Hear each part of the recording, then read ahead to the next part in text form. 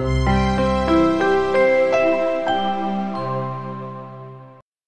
there. I hope the terms we discovered in the previous sessions are clear to you. Let's go through today's agenda first. Today I'm going to cover the process of installation, initial setup, the persona, permission sets, and at last the page layouts. To start with today's first agenda, which is process of installation. Process of installation involves two steps, which is first to enable field service and second is to install field service. So to enable field service, just go to your setup and look for field service settings, and when you click to field service settings, just enable the toggle here and wait for a bit, and yep, it's done. Just click the enable notification for users and save it. That's all you need at your first go. Now the second step involves the actual installation. The link provided in the PDF can be used to install the field service. Now if you are installing for a dev org, just click the install introduction. Otherwise, if you are choosing any different customer, use the sandbox option. And let me log in.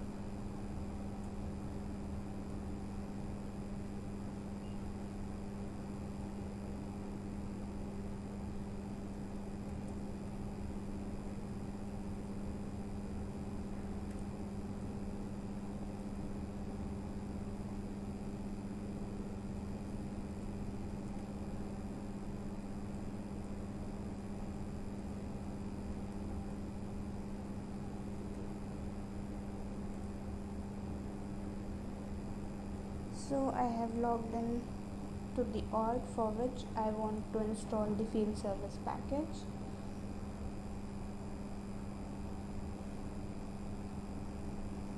From here, install for admin only and check the acknowledgement box.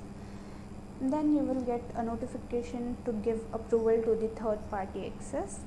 Grant this permission to and just continue. Now just wait for a bit because the installation hardly takes 4 to 5 minutes. Until then, let's continue with our slide. Our next agenda is to get to know persona. So you are probably familiar with the 4 persona or 4 players that we have learned yesterday, or we can say learned in our previous session. So let's learn 2 more persona of field service that exist in the chain of field service. So first is the contractor. Contractor is a temporary person who can be mobile worker, dispatcher, or office staff for a short period of time. Then there is the other persona, which is self-service. So the users that are customers are basically self-service persona. So there are accessibility to users who can schedule their own appointments via experience builder. These are the persona that comes under self-service. Now having information about the persona is really mandatory so that you can assign appropriate permission sets to them as per their requirement. Now field service managed package come with their permission sets. These permission sets need to be assigned carefully so that the accessibility and functionality of field service is separate and also restricted with the different users.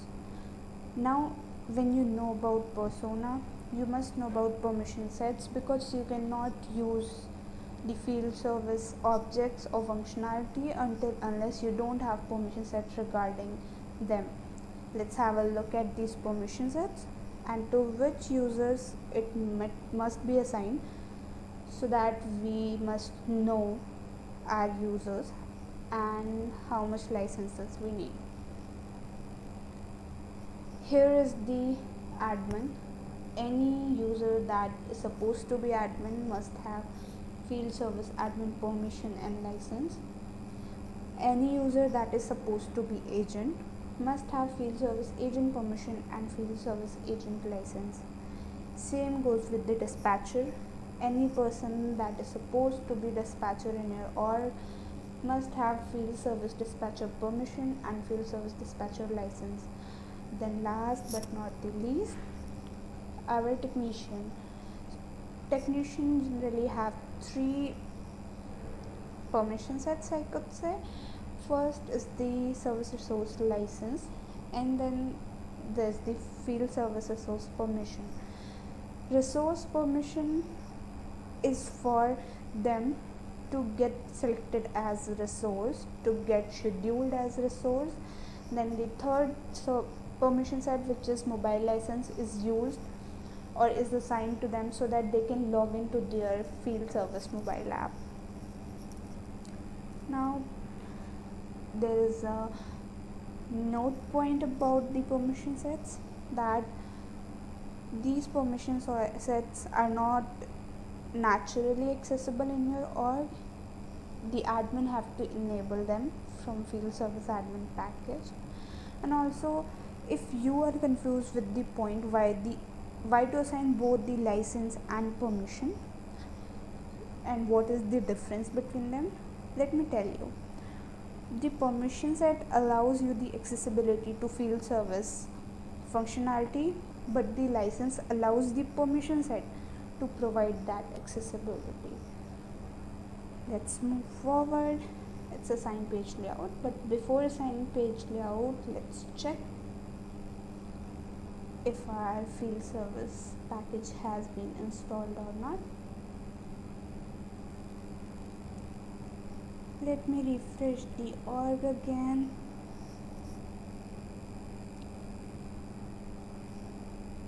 It's not there. Let me check my email.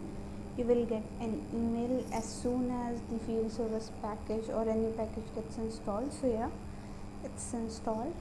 To check it, let's search for field service applications.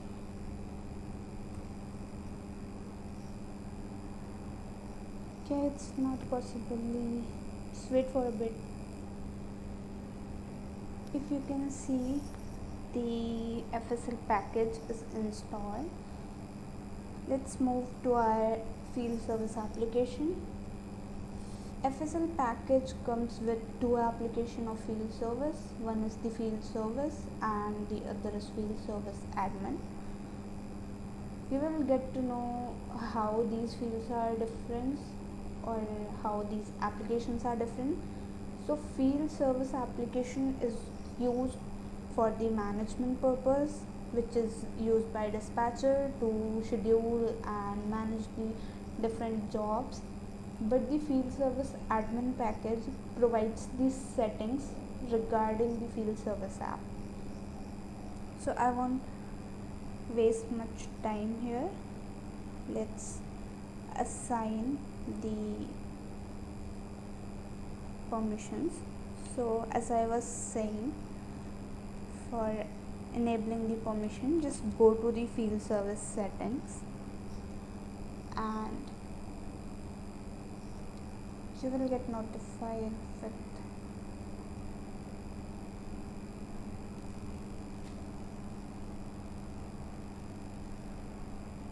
just go to the permission sets and you see these are the permission sets that are provided in the field service admin app.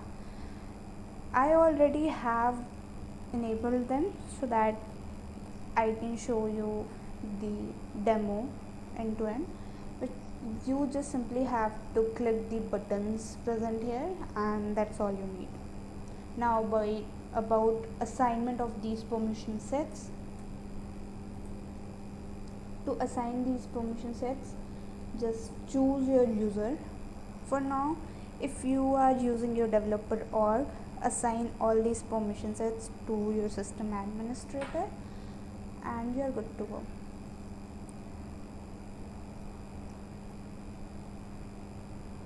So these are the permission sets that gets installed with the field service package.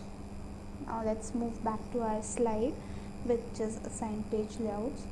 So field service manage package provides its own standard object page layout that includes field service, visual force components, and tracker actions. These standard layouts start with field service in their name. For now, I am going to configure the page layout for our central object, which is service appointment. Just go to the object from object manager, click on the page layout,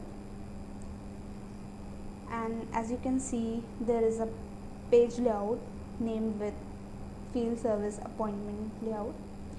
So just go to page layout assignment, edit the assignment, and choose the system administrator or whichever user who is using the service, field service. Just assign these page layout them. Right now I am assigning this page layout to system administrator, and that's it.